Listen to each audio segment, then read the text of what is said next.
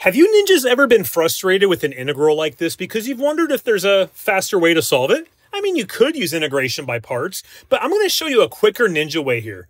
Look at this x squared on the denominator and the fact that up here we have a difference of two terms.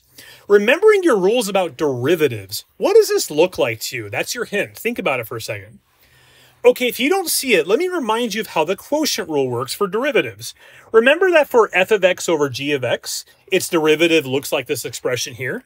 Now, the reason why I'm bringing this to your attention is because instead of using integration by parts, this already looks a lot like the structure of the original problem, because here g of x squared on the denominator looks like x squared, and then we have a difference of two terms on the top. So if g of x squared must be x squared, that must mean that g of x is either x or negative x. And I'm going to go ahead and choose x. And what I want to do here is, now that I know what g of x is, let's go ahead and plug it into the formula for the quotient rule.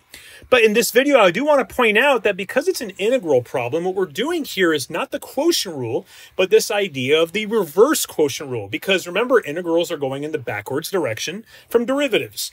And so now I have to figure out, though, what f of x is. But that's okay, because we know that we need to end up with 1 minus natural log of x over x squared. So if 1 must equal f prime of x times x, and then natural log of x must be f of x times 1, which is just f of x, well, that gives it away. That's pretty simple, right? F of x would have to be natural log of x. And then we just got to confirm whether or not 1 over x, which is this way of undoing the x here on the left, that way the product is a 1, is satisfying the derivative for f of x. And it does, because the derivative of natural log of x is 1 over x.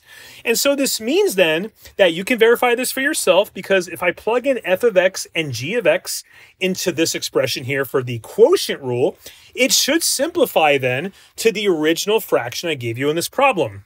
And now for the integral then, instead of wasting time on integration by parts, we know then that 1 minus natural log of x over x squared came from somebody taking the quotient rule of f of x over g of x to end up with this fraction here.